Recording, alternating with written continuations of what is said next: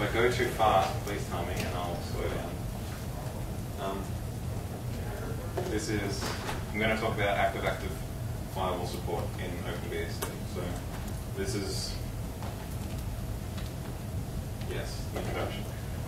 Basically who I am, what is OpenBSD, if anyone doesn't know that already, what are PF and pfsync, what's the difference between active-active and active-passive, the problem with the current situation and the solutions I came up with, and some results at the end. So, who am I? I'm a core developer in the OpenBSD project. My email address is dlg@openbsd.org. You can send email to it, not spam. It doesn't seem to get through anyway. I've had a lot of experience writing device drivers for hardware, particularly PCI devices, particularly SCSI and ATA and that part of the network stack. I am relatively new at working on networking, especially in the middle of the network stack. I have written network device drivers before, which was fun, but anything above that, very new to me. That's what I do for OpenBSD. My actual proper job is a systems programmer at the University of Queensland, and I run all the computers really at a school at UQ called the Information Technology and Electrical Engineering School. And particularly relevant at the moment is I run the firewalls there. We currently have 2 OpenBSD boxes acting as one firewall, and they do some pretty crazy stuff. We used to have something like 2,700 rules, and with the recent PF stuff and some optimization, I got it down to about 600, which is pretty cool. What is OpenBSD? Does anyone not know what OpenBSD is? That guy in the orange shirt at the back, for your benefit. It's a general purpose Unix-like operating system. It's descended from the original Unix by way of the BSD and NetBSD in particular, and those are the aims according to the web page. It must be true. Never lies.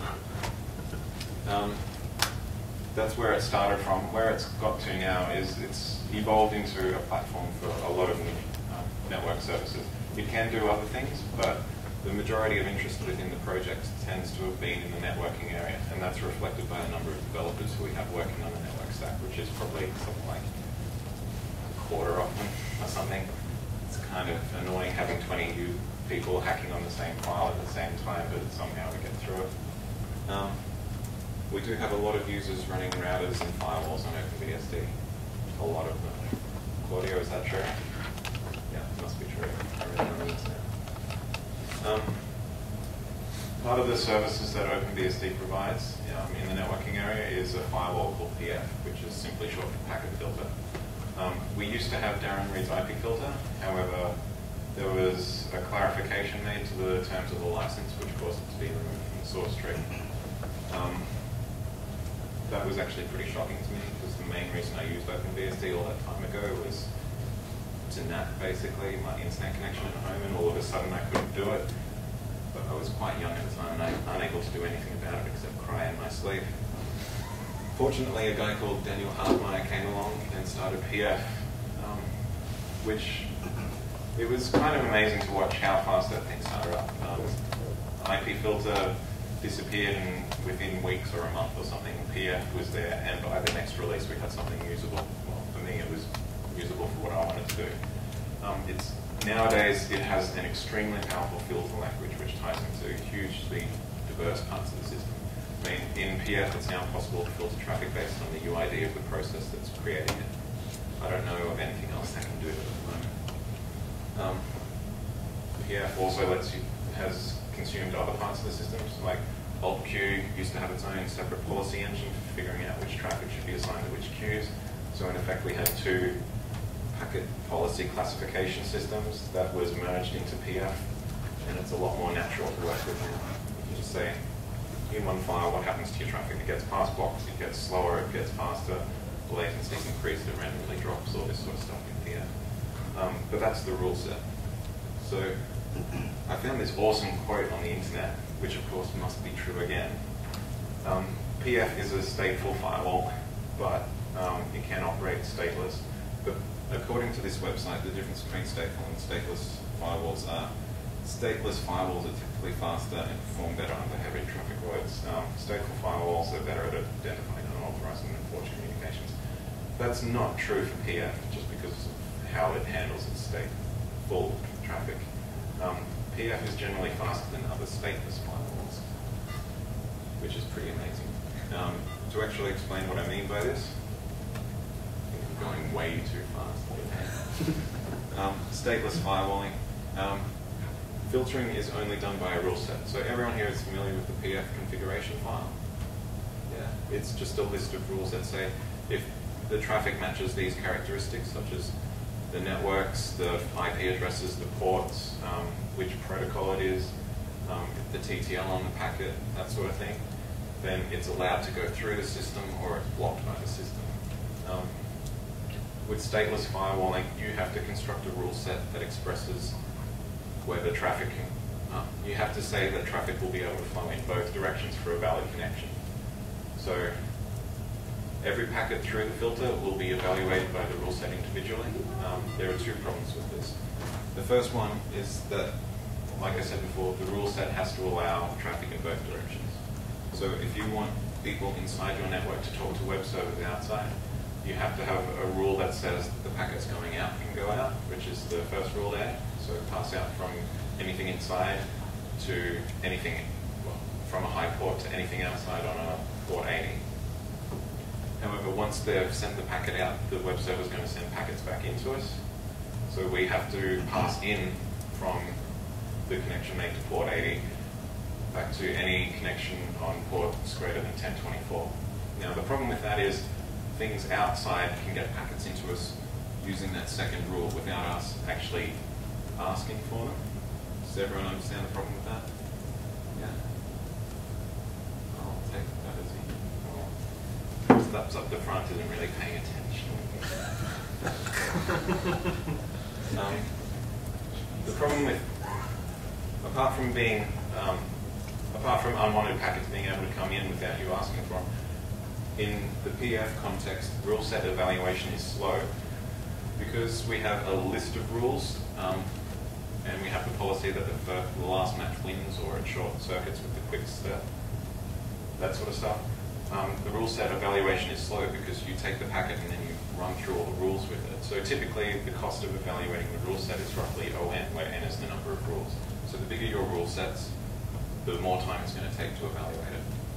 Now, we do have some optimization, so that's not strictly true in the real world sense, but realistically, if you do have a large rule set, it's going to take a long time to evaluate it.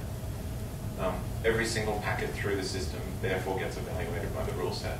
Now, the difference between, one of the other differences between IP filter and PF is that packets going through a computer will go through PF twice, once coming into the box and once going out of the box. So it gets worse with PF because you're actually running the rule set twice for every packet, which is still ON. You can't say O2N. There are different algorithms that other people have experimented with.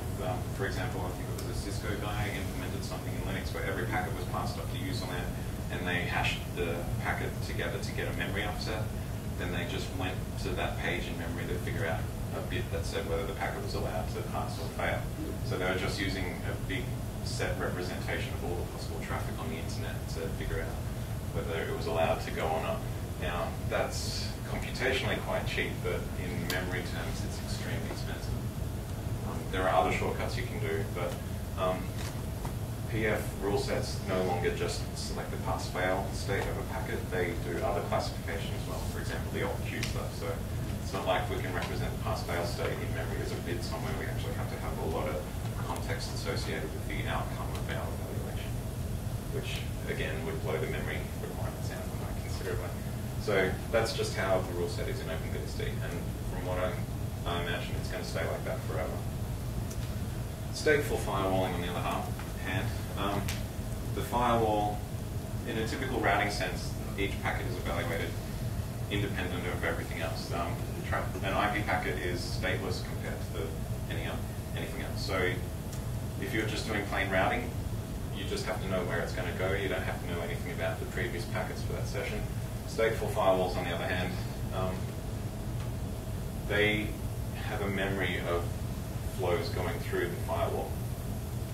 Those that memory is stored in a red-black tree. So instead of iterating over a rule set, it simply takes the characteristics of the packet, like the protocol, the address family, the ports, the addresses, and uses that as a key to look up a red-black tree. Now, the cost of doing a lookup in red-black is O log n. So my firewalls at work tend to sit between 10 and 30,000 rules, and that means they do on average, it's 15?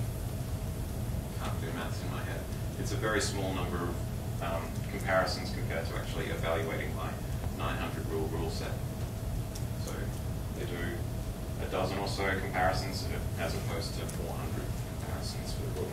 So stateful firewalling for us is a lot faster. Make sense? Yeah.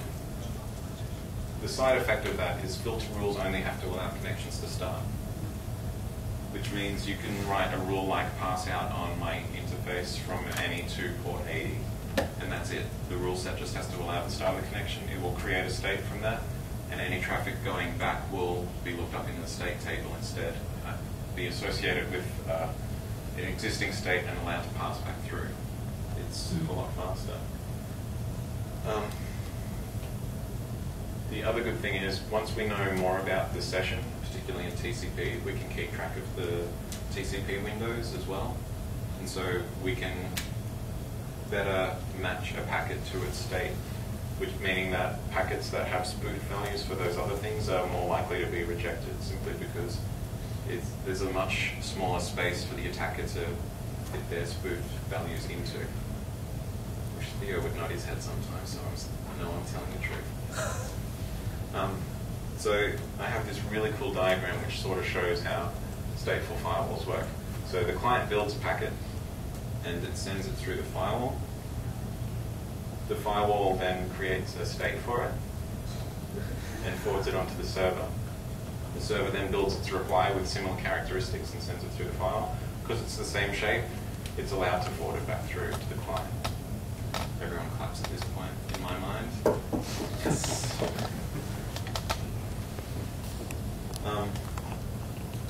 There are problems with stateful filing. It's not all good news. The disadvantage is that we can't have packets going through an identical box next to it because it doesn't have the state table. So existing packets within an existing connection will get blocked because the rule set blocks them, because the states just aren't there on the other peer. So this is extremely bad if you wanted to have a spare box next to your actual firewall for failover purposes, or if you wanted to take one down for maintenance and patch it and bring it up again. Or load balancing. Or load balancing, yeah. Well, it's bad news for load balancing, which I'll get back to soon. The obvious solution to this is to make sure that the state table gets shared between all the firewalls. So this is what happens without state sharing, I believe. The client builds a packet, sends it through the firewall, which builds the state entry and sends it onto the server. The server then builds a reply, and let's just say firewall B blows up at this point in time. I don't have a cool animation for that, but I do have a cool animation for what happens to the packet.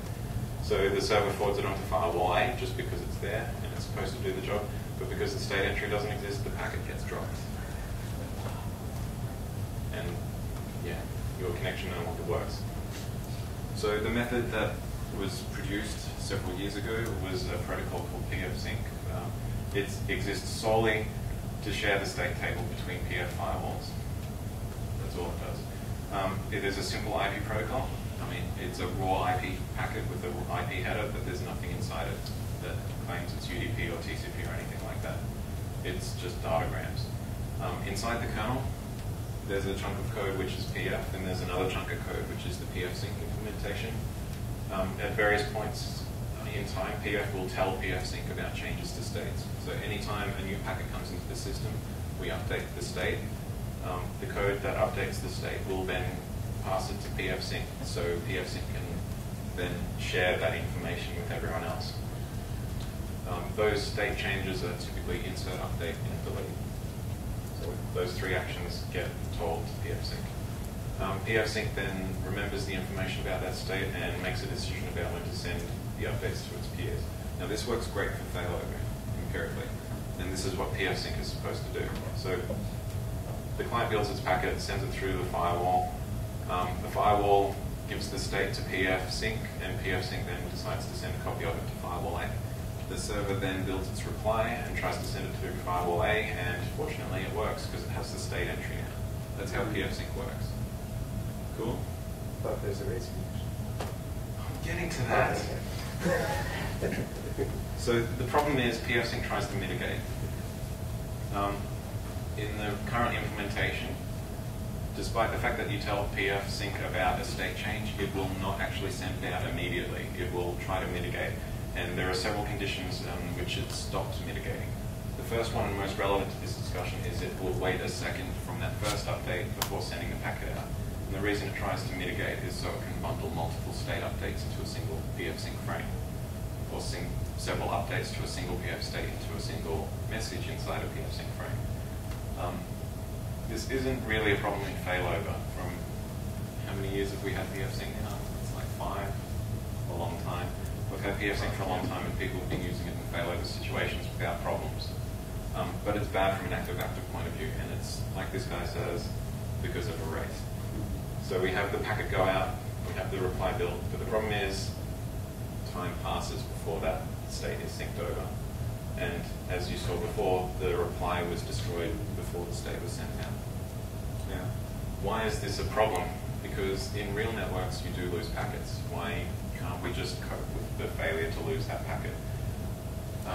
The problem is some protocols really like having all of their packets, every single one of them. If it doesn't get it, it's going to retry it. That problem with the state being sent over for the first packet is also a problem for packets after the first one. So for TCP in particular, as you move the windows forward, because of the checks PF does on those TCP windows, you have to tell the peer about it so it will allow the replies through. You have to tell it at roughly similar time scales to what the actual window moves forward in because of how strict our checks are. We do have some fuzz in the checks because it's necessary, but we don't have enough fuzz. And if we make the fuzz bigger, we're going to compromise on the security of the firewall. So one of the requirements for this whole project of mine was that we don't compromise on the restrictiveness of PF. As I said, PF checks more than the address family protocol and ports for TCP. It also checks the state of TCP. So whether you're opening the connection or the connection's being established, whether it's closed or not, and it checks the sequence numbers within those states. So TCP, you have to have packets within a certain window. As you move out of that window, it'll drop them because it's not expecting them. But as the PF sees them, it will update the expected window values, and it will keep track of them. It's basically TCP state tracking. And both sides, if you have two firewalls, both of them need to know the exact same information to be able to deal with the traffic in a timely fashion. As I said before, pfsync mitigates. It handles, it'll send a packet out after a second about one it received that second ago. That's just too slow. So the obvious solution is to make pfsync share its updates more rapidly. And that's the simple solution. Now, why do we want to do this? Active-active firewalls are a really easy and cheap way to increase throughput between networks. If you get two routers, ignore PF for a moment, if you get two routers and put them between two networks, it's possible for any host to send traffic through either of them. So if you engineer your network correctly, you put half the hosts on one of the firewalls and the other half on the other firewalls, and you've suddenly got, sorry, not firewalls, routers. You've suddenly got twice the bandwidth through between the networks.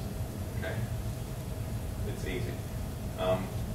With OpenBSD in particular, there are some technologies in there like the CARP load balancing stuff, where each firewall can have the same IP address, but it will only respond to half the traffic. So it's a really cheap, easy way to have one firewall that is actually made up of several and increase the throughput between networks without changing much of your actual other network design policy. So, and that scales even like that. If you want to scale it to 4 gateways between networks and stick with one IP address, CARP will let you do that. However, if you start doing stateful firewalling, it's not going to work because of that birthing problem I showed you previously. As soon as you have a network situation where a single TCP session is sent over one of the firewalls and receives over the other firewalls, the traffic's going to stall simply because the pfsync updates don't move fast enough for the other firewall to know that the next packet is valid. Right. So I had 2 goes at this. The first one was in N2K9, which was held in Japan last year. It was a great time. I had no idea what I was going to do. I really just packed my clothes, got on a plane, and turned up the next day after doing some really busy stuff. I think I just finished a semester at uni, and I had no idea what I was going to do. But somehow we came up with the idea that we'd like to do active-active stateful firewall. So I spent the week just tinkering in the code, learning pfsync, figuring out what to do. At the end of the week, the modifications we made were to the existing implementation. So we did 2 basic updates at the end of the week. We went through a lot of other ideas, but we ended up with 2 basic changes to pfsync to cope with it. What we did is the state inside the kernel that pf holds about a TCP connection, we put a timestamp on it. That timestamp was updated when we received a pfsync packet about it. So with that, we could figure out if pf is trying to update the same state that pfsync had tried to update within 4 seconds, then we know we have asynchronous traffic paths. And we can respond to it. It's a very simple change. The other change we made was, we made 3 changes, sorry. The second one was there's some code that figures out if it should reject the update from pfsync peer. If we've received updates to the state locally after the peer has, then we were going to have more present information. So we have code in the pfsync that rejects state updates that we have better information for. The problem with that is TCP is sort of, it has 2 sides to it, and we were previously rejecting all sides of the information if any of them were out of date. So it was modified so that each half of it was considered independent of the other. So basically, if one firewall updates one side of the TCP connection, we would accept that update rather than both updates. Does that make sense? Cool. See more nods than shaking your head. Must be true. The state birthing rates was still a problem with the changes we made. They were just less likely. So we introduced a new pfsync message that when you insert a state and you think it's going to be split, you put a bit on it that says, I need an acknowledgement for this insert. While we do that, we also keep that initial packet for the state creation inside the kernel until we receive an acknowledgement from the peer. So in effect, we're delaying the sending of the initial packet until all the other firewalls in the cluster say that they've got information about it. The other side to that is it's possible that we're going to be the only firewall at that point in time, like one of our peers might have failed. So there's also a timeout that says if you haven't received an acknowledgement from your peers within a short period of time, just send the packet out and hope for the best. I'll get back to that later. The problem with this was though, now that we had figured out when we were in a split brain situation for a single pfsync packet, we were starting to send a huge amount of pfsync updates between the things.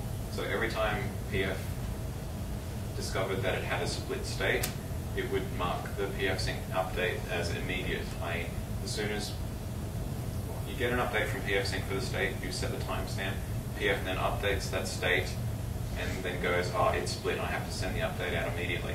The way pfsync was engineered at the time, it would send that update out as soon as that condition was met. So this became a problem because pf evaluates a packet twice.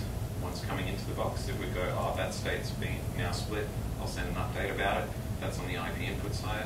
It then sends it to IP output, which tries to update the state again and goes, oh, that's a split brain one, I have to send the packet out immediately.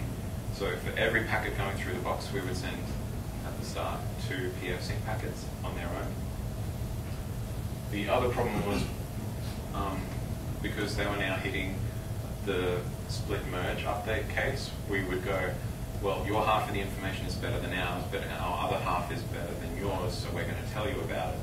So for every update we received from those two initial passes through PF from one peer, we would then send another packet out. So every single packet going through a PF firewall that had filtering on both in and out was generating 4 packets. Our pfsync traffic was suddenly 4 times that of the forwarded packets per second, which is ridiculous. We were doing like 500 kilobytes a second of TCP traffic in a single TCP session. We were doing 2 meg of pfsync traffic.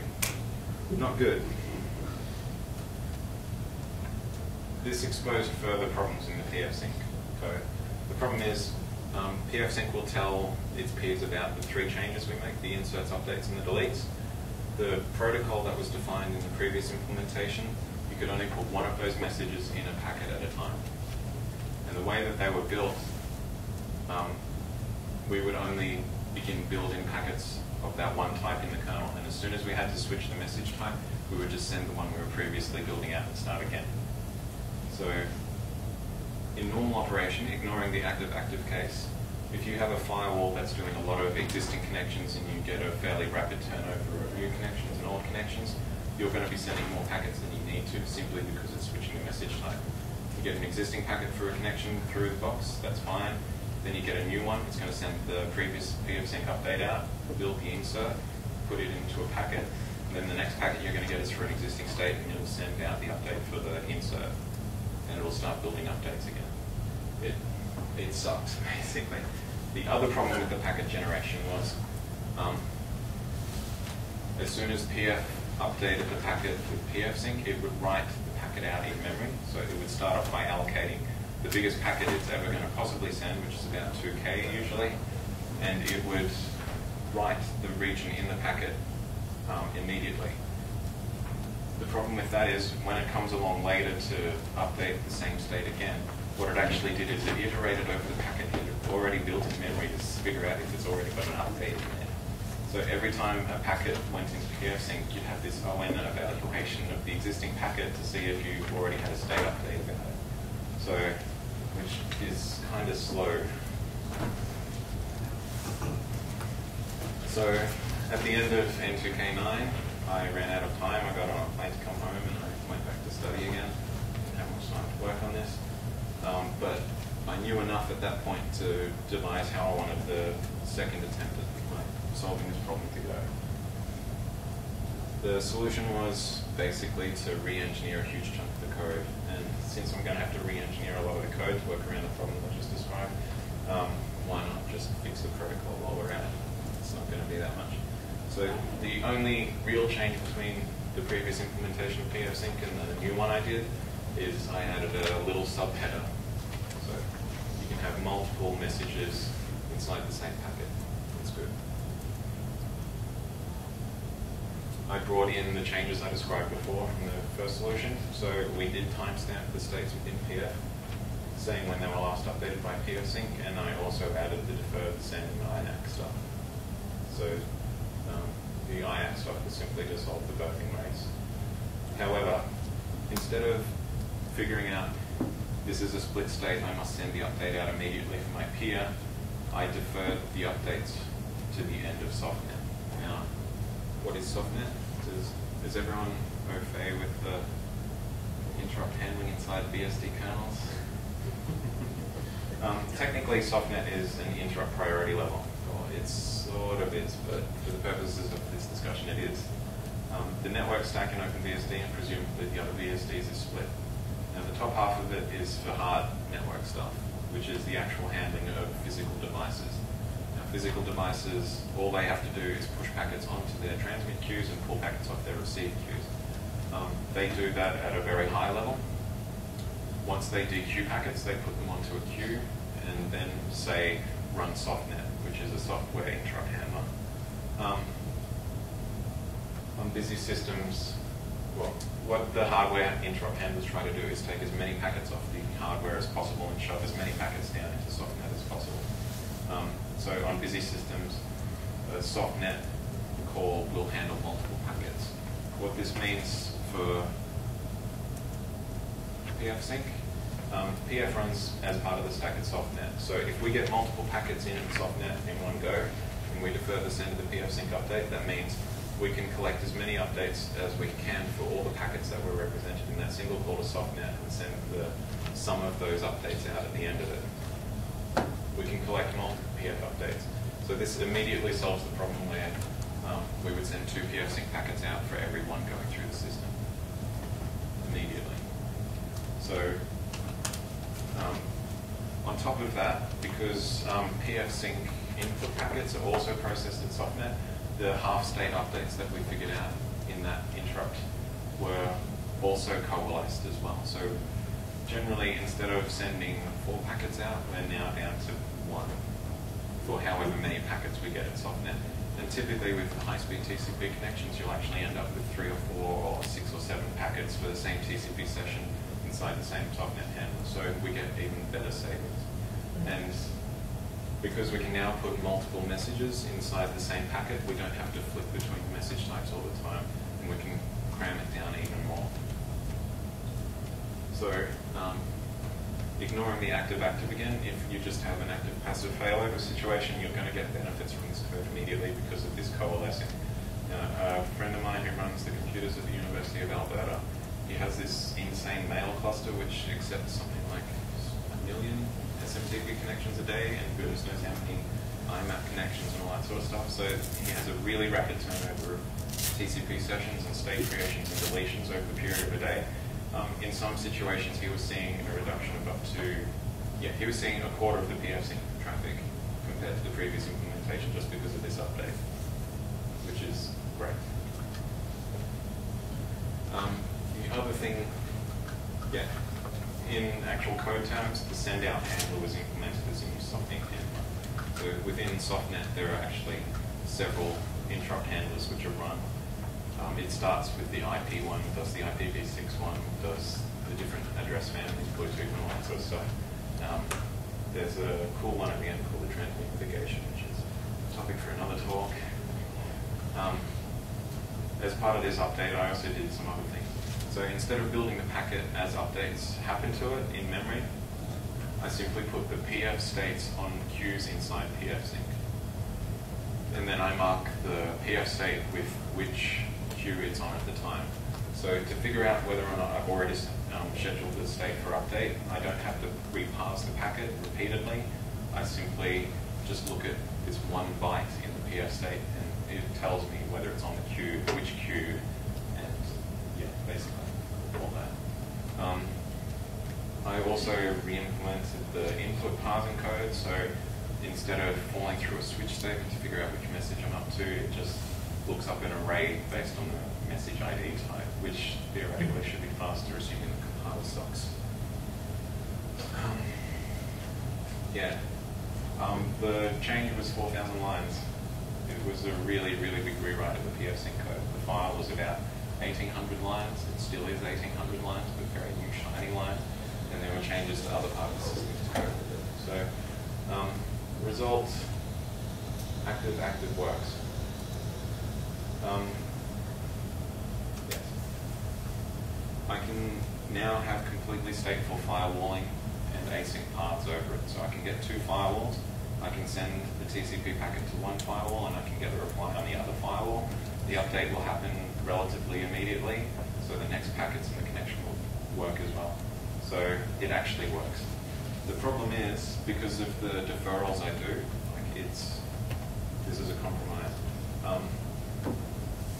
The speed of the pfsync updates, despite the fact that I'm sending them out pretty regularly, the fact that I'm deferring them to the end of softnet means that I can only cope with a certain number of packets per second going over the async paths, and it's tied very heavily to the number of pfsync messages I can send over. Now, there are a lot of factors that influence this, ranging from how fast your machine is and how crappy your interrupt controller is, through to how the interrupt mitigation on your actual network card works, and there's a huge number of factors. It's a very multi-dimensional problem to figure out where the cutoffs are and what the balance is. But on my system with Intel gigabit controllers in OpenBSD, it's limited to 8,000 interrupts a second on any Intel network card. So if I go beyond that 8,000 packets per second forwarded through the box, I can't get beyond that because of the pfsync being mitigated to 8,000 messages a second. but that's for a single TCP connection. If I have multiple TCP connections and they all are each 8,000 packets per second, the interrupt mitigation will not hurt them. So I can do 8,000 packets per second for individual TCP sessions. You just have to do lots of them in a wide thing. You can't get one very fast 40,000 packets per second TCP connection. But that's particular to my hardware. Your hardware is going to behave differently because the interrupt mitigation that interrupts, it's all completely different. You have to test to see how this affects you. However, it is all much, much better than 0 packets per second, which is the previous case. It is definitely better than stalling. If you're very careful about engineering your network so that the I'll get to you later, the sends and the receives come back on the same leg of the firewall, you're not going to get hurt by the pfsync traffic because the firewall that's handling the traffic knows everything about the traffic. So if you're able to engineer your network so TCP sessions send and receive over the same leg of your firewall, you're going to be fine. But since you can't control what the sender is going to, which one of your firewalls is going to pick to send the traffic over, you need to cope with the worst case situation, which is what my code does. So we don't fail when you have a weird situation, we just degrade. And how you degrade depends very much on the hardware you're using, the version of the operating system and stuff. As a bonus to this, like I said before, pfsync is now less resource intensive for the previous active-passive setups. A quarter of the packets per second for pfsync is a very big win. I'm seeing similar stuff on my firewalls at work, even though I don't do nearly the same as the U of A. This is stuff I have done. A huge chunk of the code has already made it into the OpenBSD source tree. So the rewrite of the protocol handling and the statement and the parsing and all that sort of stuff, the majority of that 4,000 line diff was committed to the OpenBSD source tree only a matter of weeks ago, and it is going to make the 4.5 release. So your existing firewalls you can upgrade on, and you will get less packets per second for pfsync. However, there are 2 changes left which I haven't put into the tree because of some niggling issues with them that will let you work with active-active. The first one is the half-state merge update processing is kind of complicated. It's very easy to get into a situation where both sides of the firewalls just scream at each other saying they've got better information about the same state. The worst case that can happen is, like I get on my firewall, where the forwarded traffic is like 1,000 packets per second, but pfsync on each side thinks it knows better, and it will just send 40,000 pfsync updates between. It'll try to sync up that stuff with 1,000 packets with 40,000 of its own packets, which is ridiculous. The box gets completely flawed just doing pfsync for no good reason. So my detection of when the half-state updates should occur is still being worked on, definitely. The other problem is my IAC handling is a bit weird. I should probably figure out whether I need to defer the acknowledgement of the packet when I do the insert from PF into pfsync, but I do it much later. The problem with that is it's still possible for the insert to go out before I request the acknowledgement for it. So the peers don't know that they have to send the IAC back, so I always hit the timeout. If I ping through the firewalls with the IAC handling I have currently set up now, the first packet always takes 0.1 seconds to get through, but the rest are fine because the state's been created at that point. Delaying 0.1 seconds is not acceptable in production, so I haven't got that working yet. I still have to do a bit of testing to ensure there's no loss of functionality or reliability. It's quite hard to get the community involved with that unless you commit it to the source tree and make them use it. So that's what we've done. And after that, I get those 2 fixes into the source tree and you're able to do active-active. I would have a demo, however, I didn't have time to prepare one, and I brought 2 t-shirts with me, not 2 computers, so yeah, I can't really show you this in action. You're just going to have to trust me. Does anyone have any questions at all? Yes? Yeah, on this question, what's a good, or rather an approximate range of modern hardware in terms of address per second per session? What do you mean? Well, you have 8,000, yeah. So what's the general range? That's particular to the Intel gigabit driver in OpenBSD. It just clamped all of the Intel gigabit cards to 8,000 packets per second, no matter what computer it's running on. Interrupts. Interrupts. For all types of interrupts. BGE has different values, so it behaves differently. SIS has What are some of those values? We have over 100 network drivers in the tree. I don't know the characteristics of them all off the top of my head. What are the more fast? The fastest ones? The fastest gigabit controller I have played with is the Broadcom Net Extreme 2s. They're really fast. I don't know what they mitigate to though. I haven't had a chance to test with this to see what the behavior is. But if you want good forwarding performance, I get the NXs. The next one down is a good quality BGE and your Intel gigabits. I think the old school sysconnects, and the new MSKs, I think they're all right. Okay, just nod your head at this point. Yeah. SK doesn't have interrupt mitigation. Well, it's fantastic then. pfsync won't slow down.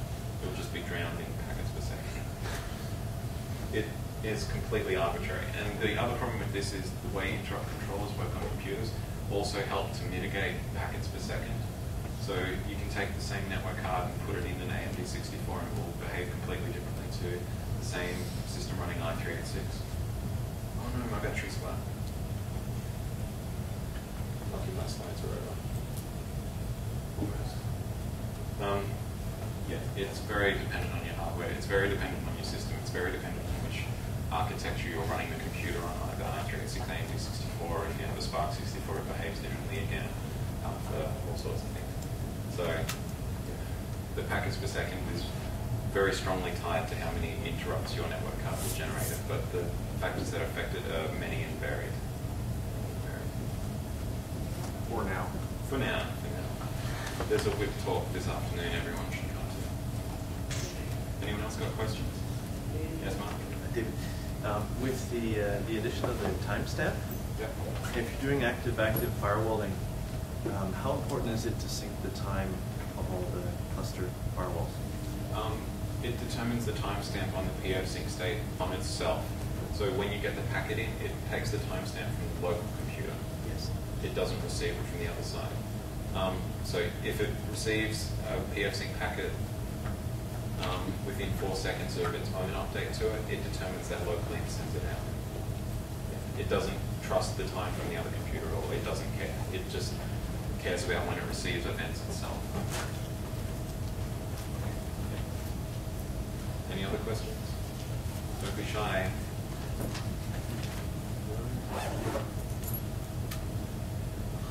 Come on. Yes. What commercial firewalls actually do active-active firewalling properly? Absolutely no idea. I would care if I ran them at work, but I don't. So I wrote the code to fix a problem I have at work. Claudio, do you know? There are a couple of ones. Are they good? Normally, their active-active setup is built around load balancers in front and behind the boxes, so that the load balancers are actually splitting the traffic up to the firewalls, so that you don't have split views. And then you just can have like tons of firewalls, but we could do the same. That's true. You need more boxes for that. But don't yeah, you instead of having 2 boxes, you suddenly have like 8 because you want to have some redundancy on the load balancers and on your firewalls, and it's just like massive hardware mayhem. I don't know. Okay, that sort of makes sense. Any other questions? Yeah. I think we were one of the first firewalls to actually do stateful failover in IPv6. Yeah. And so, have you tested this with IPv6? Is there any difference at all? I can honestly say I haven't broken anything relative to IPv6. The states are an opaque object to me from the point of view of pfsync. So what's inside of that is the IPv6 information. I haven't peeked inside or changed anything inside that opaque object. So we still do completely stateful failover for IPv6. There's been no regression there. But you'll also be able to do active-active shortly with IPv6.